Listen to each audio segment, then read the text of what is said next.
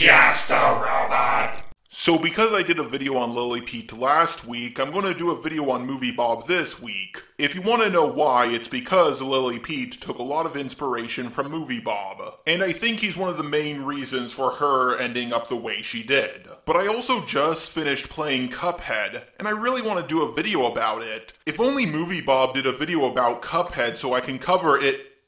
Well, it looks like it's time to roll the dice. I used to roll the dice, feel the fear in my enemy's eyes. First, I'm going to explain what I'm talking about. So the YouTuber we're covering, Movie Bob, is a very husky individual who talks about comic books, video games, movies, and other stuff. And I used to have a lot of respect for the guy. However, during the whole Gamergate thing, he totally joined the gaming journalist. And I do have 2 huge videos I'm planning to do about it. But I'll get to that when I do. Think of this video as just an appetizer for what's to come. The game he's talking about is Cuphead. It's one of those really popular indie games like Five Nights at Freddy's, Bendy and the Ink Machine, and Undertale. But unlike those games, I actually played Cuphead, and I rather enjoyed it. I have beaten the game, granted I died 242 times, and right now I'm playing through the game again on expert mode. But enough exposition, let's take a look at his video. Movie Bob Illuminati confirmed. Hold on a second, that's not the Illuminati.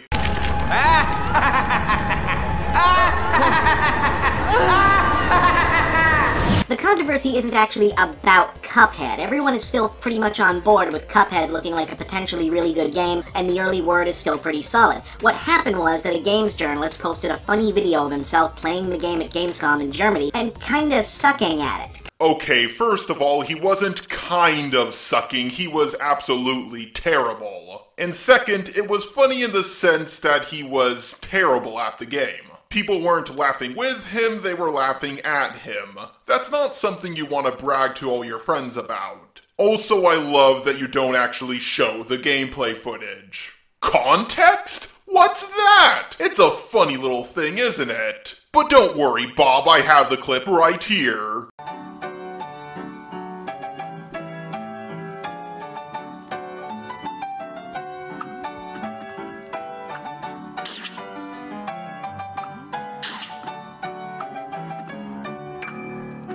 Swipe the screen with your finger, Dick.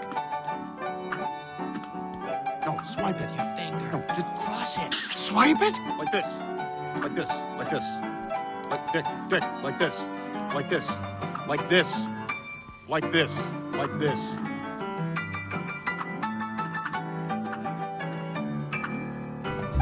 Well, are we there yet? No! Are we there yet? Yes. Really? No! Are we there yet? No! Are we there yet? No, we are not! Are we there yet? No!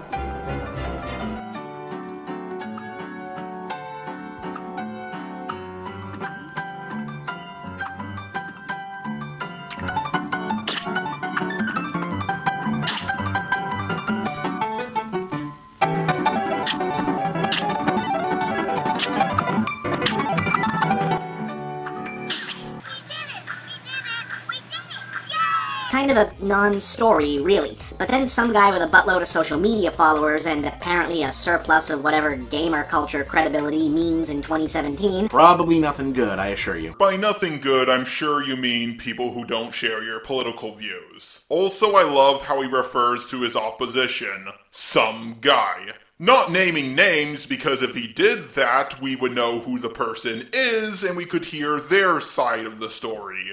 Made an edit from only all the worst gameplay mistakes from the original video and posted it to make some kind of point about games journalism that I honestly don't grasp the full intent behind. Only the worst gameplay mistakes? Well, you could counteract this by showing the good parts of the video, but you don't do that because context is of the devil. And the point about games journalism is that they hire journalists who don't know how to play the thing they're talking about. Honestly, it looked like he never played a video game in his life. Well, I imagine the point was that being bad at a game is proof that games journalists and the elite mainstream media don't know enough about their own medium and therefore don't deserve as much credibility as the true devoted gaming voices of the populist new media. Honestly, you were pretty close. But it's not that gaming journalists have to be good at video games, it's that they have to be okay or somewhat competent at video games. I mean, even a 4-year-old can tell you that this is bad. What do you think he should do to get over that pillar? Jump and down, then jump and dash, and do down. Yeah? Yeah, You think that's what he should do? yeah, You're absolutely right. How's this going? not very good. Which refers to who? Mostly guys shrieking ironically racist obscenities at PUBG and pretending to be frightened by what's basically the Tim and Eric version of Night Trap. Bob, you were so close to the right answer, and then you say this. Bob, most people want gaming journalists to be like Angry Joe or other video game reviewers. The majority of people aren't asking for PewDiePie or Markiplier. I'm sure you can find a few who do, but PewDiePie and Markiplier are insanely popular. Of course you're going to get a few people asking for them. Ah, and the writer of this was a 25-year veteran of technology journalism, almost as long as that covering games as well, right? I believe that was the case, yeah. And he doesn't know enough about video games? That would seem to be the insinuation. Ding, ding, ding! What do we have for her, Johnny? Yes, Bob, he has 25 years of gaming experience, yet he can't even jump over a box. Which, might I remind you, a child could point out was terrible. And that's not even close to the only thing he got wrong about video games that basically everybody knows about. In the article, Dean gets a lot of extremely fundamental, basic, and what I thought would be impossible to miss details about the game. Just entirely wrong. He says, then when you're shooting at a target, an orange box appears as the one and only place on that target where you can actually hit them with a mass bullet. In Mass Effect 1, during combat, sometimes orange targeting boxes would appear on enemies as you targeted them. They're really triangles, but whatever. You could see one here on a Geth Trooper. Dean wrote a review for this game, thinking that if you didn't hit inside of this triangle, you did not do any damage to the target. That clip was from Rag's Cuphead video. He goes into much greater detail about this, so I highly recommend you go check it out. Also, Bob, just because someone has years of experience, it doesn't mean they're above criticism. For example, I'm pretty sure you hate George W. Bush, but you can't criticize him, because he has years of government experience. You see how that sounds, Bob? Just because X has Y amount of experience, it doesn't mean X can't be criticized by Z. Because he wasn't good at playing the tutorial of a game that not only he's never played, but that most people haven't played because it's not even out yet? He never played before, it was a tutorial. Most gamers complain that tutorials are always holding your hand. And there were words on the screen for him to read if he got lost. Also, who cares if barely any people played the game until now? I haven't played a 2D side-scroller shooter since Contra. Do you know how many tries it took me to get over that? 2. There's hundreds of different types of video games, not everyone's good at all of them, and almost no one is good at any of them the first time. This is just such a stupid thing to decide to treat as a big deal. Though, to be fair, internet geek culture tends to think everything is a big deal, except, you know, things that are actually a big deal. Oh god, the Russian hack, really? I'll do a video about the Russian hack thing another time, but it's just so ridiculous. Do you also believe that there's weapons of mass destruction in Iraq? Just asking. But Bob, you are right about something. Not everybody is good at video games, especially when they play a video game they've never played before. However, we're not talking about just anyone. We're talking about a guy with 25 years of experience. In any case, the whole thing went viral in part because instead of treating this manufactured faux outrage as excuse for cyberbullying with the "you're all being dumb, piss off and welcome to my mute" button that it deserves, I wouldn't expect anything less from you, Bob.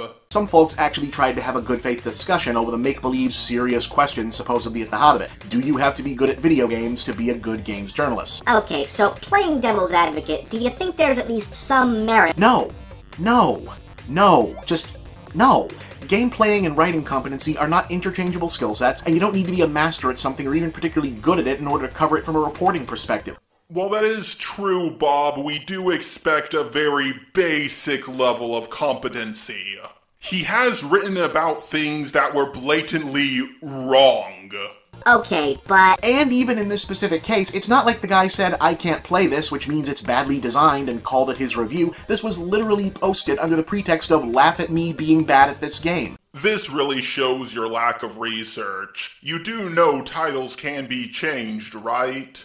It didn't used to say, look at me sucking at Cuphead. It used to say, Cuphead demo at Gamescom, it ain't easy. And I know this works because it happened to me. When I did my second video on Comic Zone, I titled the video, Comic Zones Does Not Understand Just a Robot. But originally I messed up on the title and said, Comic Zones Does Understand Just a Robot. But before I could fix it, Omegon and Red Robot tweeted it out, because they're fucking assholes. Okay, but what if he had been doing a preview or a review? Well, it's pretty safe to assume it wouldn't have been presented in exactly that way because the journo in question is a veteran professional and an adult. Yeah, he's an adult, yet a 4-year-old is better than him. That's pretty sad. But otherwise, I'm so much more concerned with their sentence structure and command of narrative grammar and their honesty than whether or not they can no-death DMC3 on Heaven or Hell. Wow! There's moving the goalpost, and then there's this. We're asking him to jump over a box. We're not asking him to be an MLG no-scoper pro. Imagine if this happened with a different scenario. Dude, you really suck. You can't even put on a band-aid? What? So what if I can't put on a band-aid? What, do you expect me to be like a master surgeon or something? Okay, so this next part is really weird. He compares video games to film and sports. And I was going to make an apples to oranges argument, but then he kind of makes that argument himself. Plus, knowing about movies is not analogous to being good at video games. That's two different things. I really don't know what I'm supposed to do with this. I'm just going to skip it. But otherwise, still entirely context dependent. Oh yeah, context. I completely forgot that even existed. Especially since the whole you have to know X amount to write about Y thing angle tends to be gatekeeping code for I want you to have my background so you're more likely to share my largely already decided on opinions. Or, hear me out, maybe, just maybe, they want a guy with 25 years of experience to be a little bit better than an old person who never played a video game before. Oh, I killed him! Uh-oh, what is this? Kill him! Die! Get that guy! What is so hard about getting that guy? And I've never had any time for that shit. In fact, these days, I tend to seek out criticism from people who don't share my background and or knowledge base because it's more interesting. Yeah, I find that extremely hard to believe. But if you want to prove me wrong, all you have to do is leave one little comment on this video, and I'll believe you. You know, the whole thing reminds me of when the comic book industry figured out it was easier to make super hardcore fanboys more loyal as customers by publishing stories you could only understand if you'd obsessively memorized every stupid scrap of continuity because it made them feel like having obsessively memorized every stupid scrap of continuity made them the real fans, as opposed to the publishers doing the work of figuring out what an expanded audience would actually look like and might want to purchase, but that's another show. Okay, the first thing I want to say isn't really a complaint, but Bob has this weird accent that pops in and out. It always really confused me. I'm not saying it's a bad thing, I'm just really curious about it. Like, is he doing it on purpose, or is it natural? And second, people were attacking a journalist. They weren't attacking the publishers of the game. So you can't really compare a video games journalist to a comic book publisher. So, are you still looking forward to Cuphead? Of course I'm still looking forward to Cuphead. Cuphead looks terrific, and it's certainly not the game or the developer's fault that the internet shitgoblins decided that this was the video to use as this week's transparently fake excuse to beat up on the press. I love how he puts up a picture of a fat neckbeard when he's talking about his opposition. Bob, have you looked in a mirror lately? So yeah, Bob's video is pretty shit, but you probably want to know my opinion on Cuphead. Well, I thought it was a very fantastic game. I don't think it was as hard as everybody else said it was. Granted, I thought it was hard at first, but once you get the rhythm of the dodging down, it gets a lot easier. One thing that kind of destroyed the game for me was the shotgun power-up. Once I got that, everything was a lot easier. The only real problem I had with the game was the second to last boss. He was very fun to fight, but he glitched a lot for me. But I thought the game was fantastic, and I'm really looking forward to the DLCs.